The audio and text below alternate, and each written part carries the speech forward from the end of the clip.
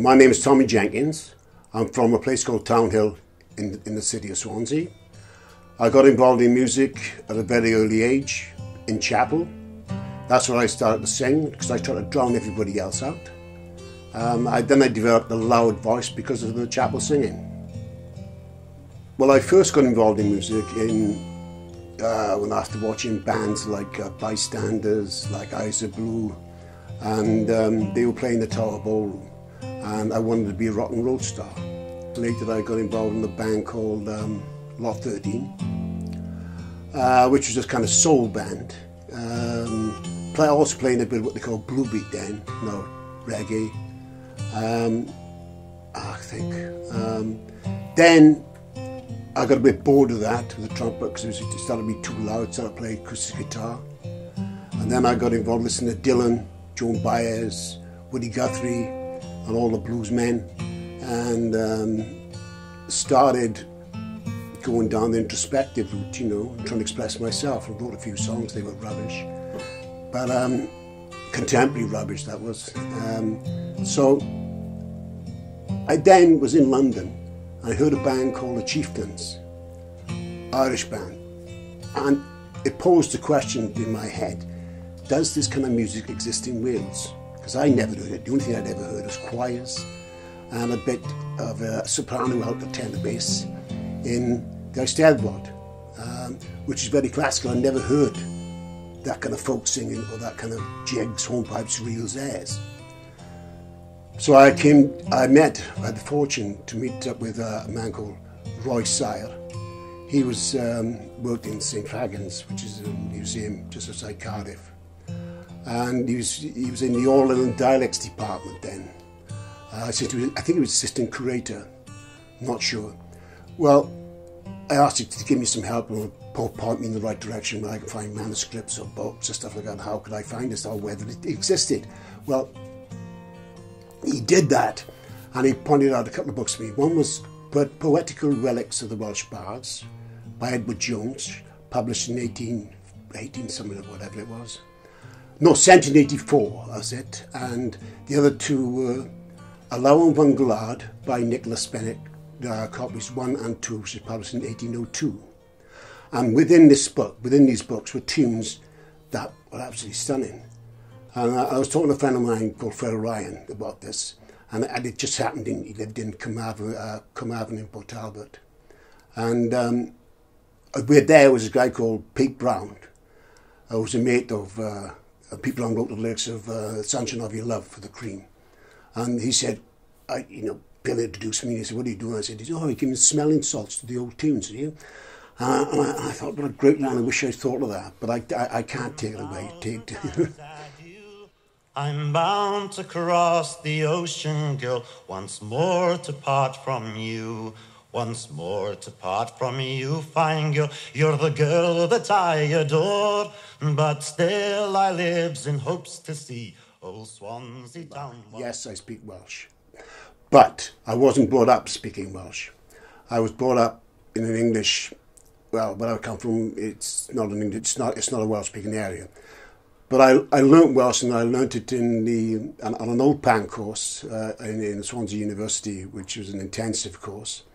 And but my problem is I don't speak. I sign siarad Cymraeg yn dda iawn. I don't speak it. And sign wriggle, I'm not fluent, but I do try. The reason why I started learning Welsh is because I wanted, after meeting Roy Sair at the Oral and Dialects Department, I started looking at these Welsh folk tunes and Welsh folk songs, and I wanted to sit. I got through the melodies, wanted to sing them, and so then that was the reason I wanted to learn Welsh. Then I progressed from that, then learning with some help from various people with the pronunciation. I formed a band called Cromlech, because which is a standing stone too.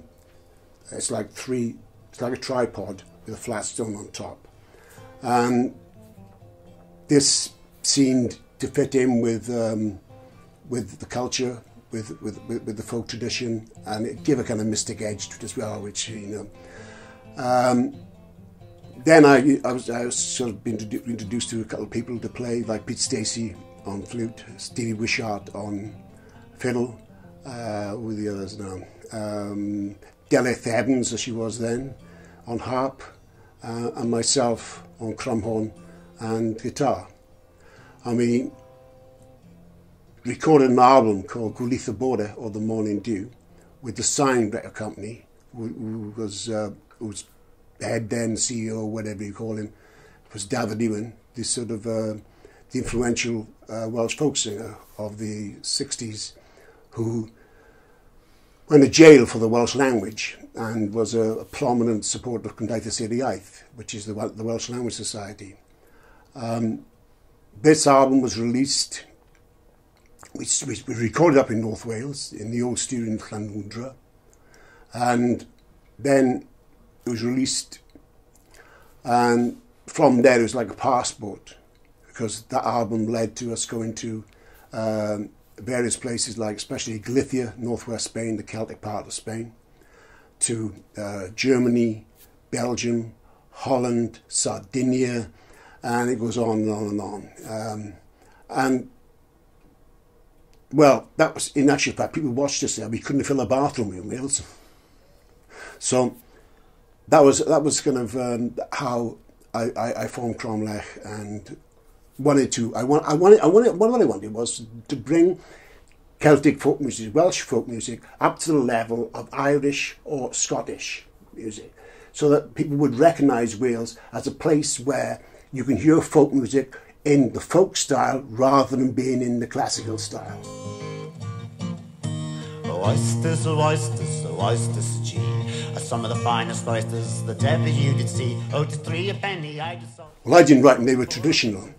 They were songs I got out of books, and which I liked. And some of the songs were, well, some of the songs you teach you in school, like Bachyn Bach or Dinkel, a little Tinker Boy, and other songs that I just found, and as people would say, Peter gave the smelling salts to it, and try to sing them. I try to sing them not in the classical style as they were done before, but try to sing them with a normal voice. I haven't got a good voice, but upon it, just a normal voice which hasn't been trained. I just sing it as it comes. You know, it's in my style, my way, and rather than being in this classical sense, which to me doesn't fit the folk music sound, because the folk music's of the people. I can't see the people singing in Italian soprano, alto, tenor, bass style. So I had a problem with that. So besides, I can't sing very well. She had picked my pocket of 80 pounds or more, and has left me with a basket of oysters. Yes, sir, yes, sir, yes, sir, said he. I see a little oyster girl that came along with me. She had paid all her reckoning, so now they can go free for to travel with a basket of in the early days, I played a trumpet, but after, when I got involved in folk music, I played a crumhorn, acoustic guitar, fingerstyle, and a zither. Now, the reason I played a crumhorn, initially I wanted a pibgorn. Pibgorn is a horn pipe. It's made up of horn on the end, wooden pipe bit, and another horn near the end. But nobody was making them then. And so, in my imagination, I thought the closest I could come to it would be a crumhorn. So that was the reason I started playing crumhorn. Because really what I wanted to do was imitate the sound maybe of 300-400 years ago, of how people were dancing, and the instruments that were used in those particular days were a crwth, which is a old form of violin, pibgorn, and harp. So this is what I was trying to get it, but instead I couldn't get a pibgorn, so I used a crumhorn. And basically we just raided the books that well, as I said to you earlier, of Edward Jones and Nicholas Bennett and some other sources, and played them out, like the jigs, hornpipes, reels and airs of Wales, and the folk songs of Wales. It was interesting because when these songs were played to people on the continent, especially in Galicia, where we toured several times, and it was interesting because I didn't realise that the Celtic all origins, they were Celtic music being played in Galicia. So I met bands like Mijidoiro. I met another band a bit later called Warna Lubre, which means Light in the Oak Grove. Great friend of mine, Beata Romero, is the leader of them. And we were playing this place in Pontevedra, in it looked like a bull ring. And they joked on at me, and they said, look, we're on stage doing our sound check in the middle thing. He said, yeah, the bulls come out now, right? And they're going to go round the thing. Are you joking? Anyway, it wasn't that, but what amazed me was after Franco died, and and Galicia was flourishing into, for that instance, they were free to dance, free to speak their Gallego, the language, and to play their music, which was banned in Franco. So it was a great flower in the culture, and I happened to be at the right time and at the height of it. So it was brilliant playing along with these guys who were amazing musicians, you know. And then we played the first festival in Ortigueira, first World Celtic Festival in Ortigueira, and bands like Boys of the Loch from Scotland, Mijidoiro from Galicia, a Miyokao harpist from Galicia, some other people which I can't remember the names of, and this was amazing. We had about 10,000-15,000 people there, and that was an amazing festival, you know. And I just got there at the right time.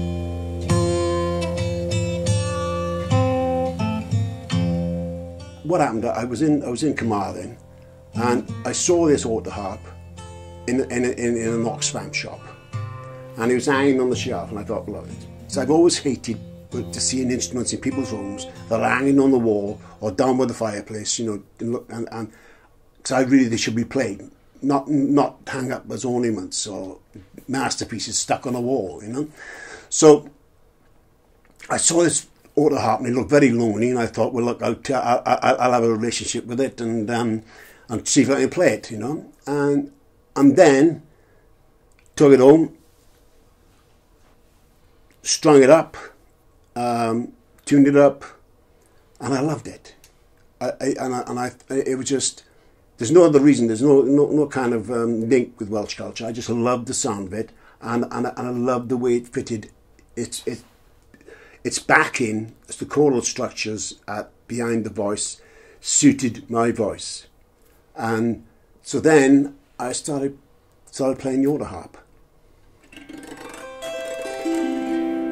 This is an auto harp. It was made by a guy called Pete Daigle, and I love it. And basically the auto harp is these buttons. You press one button down and that plays a chord. So the first row are your minor chords.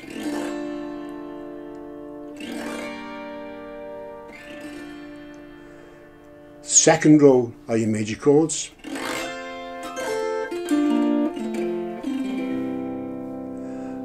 And the third row is what I call the jazz chords, B7s and all that, but I don't use those.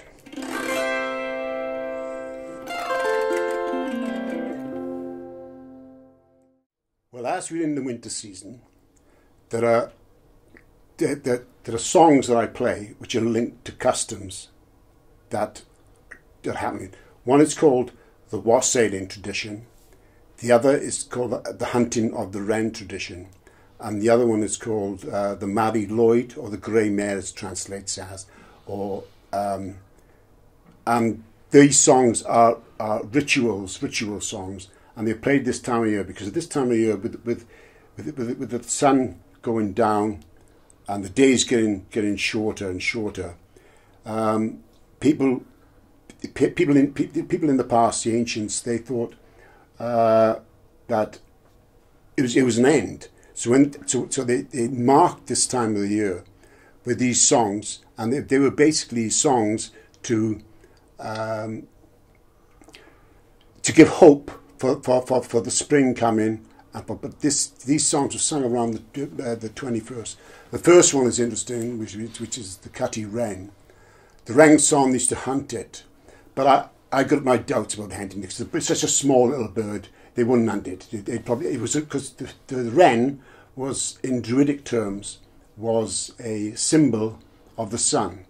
So at the winter solstice, on 21st of December, they thought the sun died, and then 3 days later it would re-emerge and be the new sun, which is capable of fertilizing the crops and bringing the circle round again.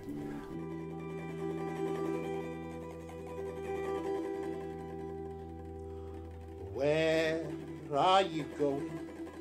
Says Imelda to Mel. Oh, where are you going? Says the younger to the elder.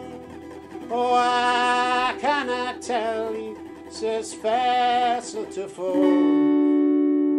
We're going to the greenwood, says John the Red-Nosed. Oh, what will you do then? Says Imelda to Melda. Oh, what will you do then? Says the younger to the elder. Oh, I cannot tell you, says Fessel to Foes. We'll hunt the cutty wren, says John the Red-Nosed.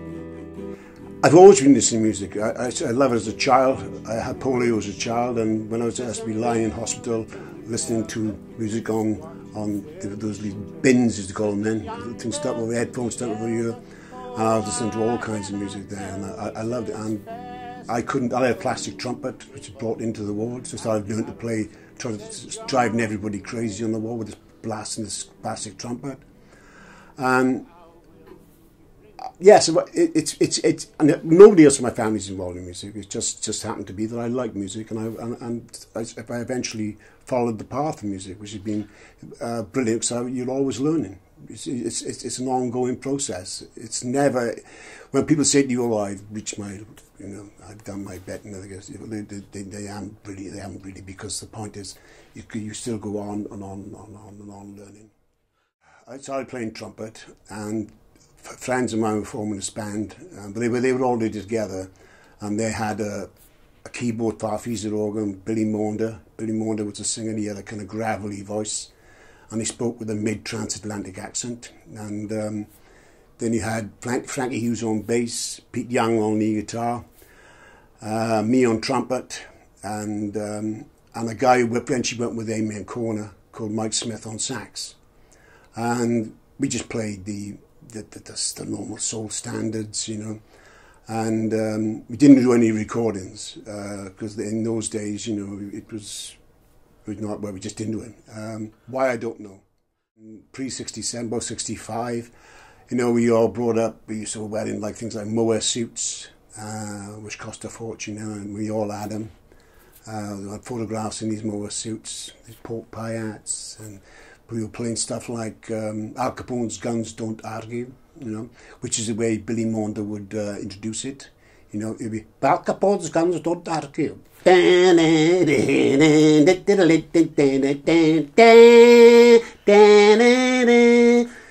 So that was my beginnings in soul music.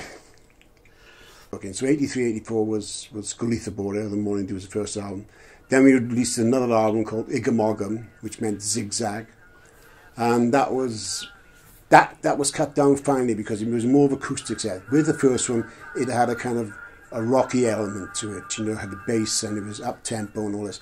But the second one, maybe it wasn't the right direction, but it was more like symphonic, more like a chamber music, And where we used hurdy-gurdies, zither, pipes, whistles. The Welsh bagpipes first were played on there because I had an inkling that there were Welsh bagpipes, but I didn't know because there was no existing pipes at all. But there was iconographic evidence in a church called Llanelin up in North Wales of this piper.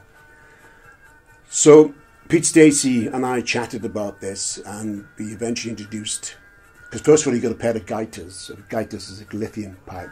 And I said, it must be some people can make us a Welsh pipe from the drawings, and so eventually we used the bagpipe, the Welsh bagpipe on the second Cromlech album, Igam Ogam.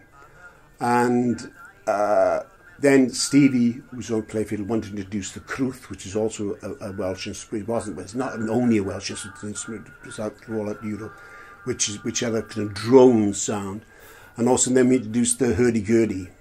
And this had, it was nice, but it had lost that rocking element. I mean, you know, it would mean, I think it'd be better just to have. That's me being a perfectionist. I would have wanted to be a bit more rocky rather than classically sounding. There was a man called G. Davis, I think, J. Glyn Davis, and he sailed on some ships. He was Welsh, but he sailed on some English ships, and he started hearing these English shanties in the English language. So what he did was he started writing words, Welsh words, to these English shanty tunes, one of which is called Codianga, which is raising the anchor. And it's just basically verses of what they were doing and where they were going and what they had been doing. It's just kind of everyday songs, about everyday life. For instance, in the Codianga, the first verse is where they say the tide is coming ready for us to go away. Then it goes on to say the old will shot vowel, a pound, so you better go away quickly. Then he says, the last verse goes, well, farewell, Van Harriet, he who dieth, goodbye, my love, long is a journey, and I promise to marry seven. So he put the Welsh words to the English tunes. And what I've done with Codianga is I've used the English chorus and of Leave Her, Johnny, Leave Her, because that was a tune of Codianga. And I've combined the Welsh verses with the English chorus.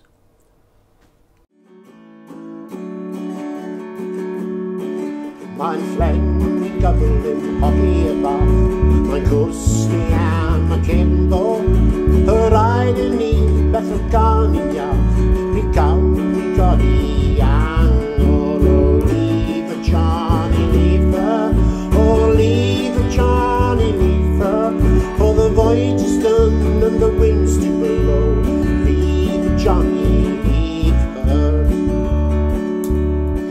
Y mae'r Peter yn ile, mae'n cwrs ni am y cymbo, can weled eto goroes y de, ni cawn I godi angor, oh leave a Johnny, leave her, oh leave a Johnny, leave her, for the voyage is done and the winds do blow, leave a Johnny, leave her.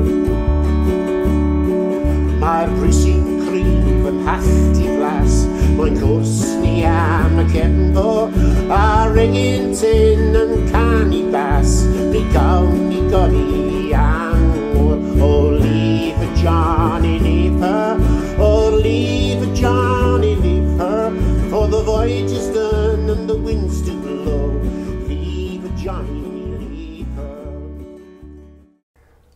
Well, one of the songs that has a nice response from the audience that we do is a song called Tom Paine's Bones. And this song is about the books he wrote, and his books and his thoughts were influential in the start of the American Revolution. So it's a bouncy tune, and it's got ideas in there which the audience seem to like.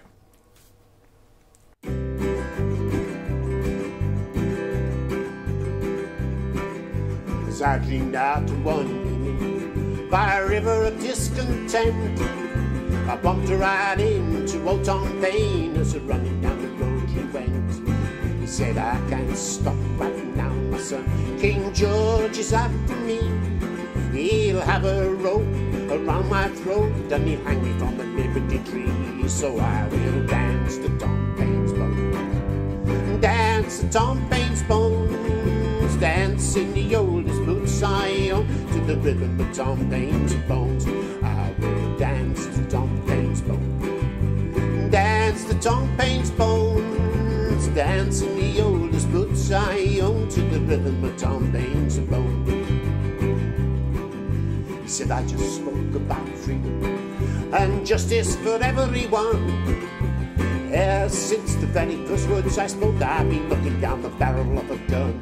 They say I'd reach a revolution, but let me say in my defense, oh, all I did, wherever I went, was talk about common sense. So I must dance to Tom Paine's bones, dance to Tom Paine's bones, and dance in the oldest boots I own to the rhythm of Tom Paine's bones. I must dance to Tom Paine's bones, dance to Tom Paine's bones, oh, dance in the oldest boots I own to the rhythm of Tom Paine's bones. Well, oh, Tom Paine, he ran so fast. Another aspect of the Welsh folk tradition was sometimes musicians wouldn't turn up for a dance that had been arranged, and therefore they utilised an aspect of mouth music to utilise that for the people to dance to. Now I'll give you an example of this, which is known as the Gower Reel. Father rolled the dul the diddly dum the dum the diddly do roll the do the da da da da da doodly da rum a diddly or the dum the dum the diddly lum to loot the diddly diddly widdly do rum tum oh father diddly dum dum do roll the do the da da da da doodly da rum a diddly or the dum dum the diddly lum to loot the diddly diddly widdly do rum tum oh roll doodle roll do the diddly lum diddly do the da da da da doodly da rum a diddly or the dum dum the diddly lum to loot the diddly diddly widdly do rum tum all round doodle little lum diddly doodle da little doodly da rum a diddly or the dum dum diddly dum to loot the diddly diddly widdly do rum tum. I live in Llangyndayr. It's a beautiful place to live. It epitomises everything that is Welsh for me. It's got outside here bits of a forest, some greenery, and the Gwendraeth Fach, which is the small Gwendraeth little river, floats through it. Can't see it, mine, because it's over the other side of a bank. And then it has a church, which originally was a Celtic church before it became Norman. It was a wooden thing. And the saint is Kindair. And, well, it's poetic living here. That's all I can say, it's poetic. It's a landscape. It's the mountains. It's the rivers. It's the beaches. It's a sense of belonging. And when you go away from Wales, you got that sense of what we call hiraeth, a longing to be back here. It's green, very green. It's wet sometimes, well, most of the time really, but it's a beautiful place to be, and I wouldn't want to be anywhere else.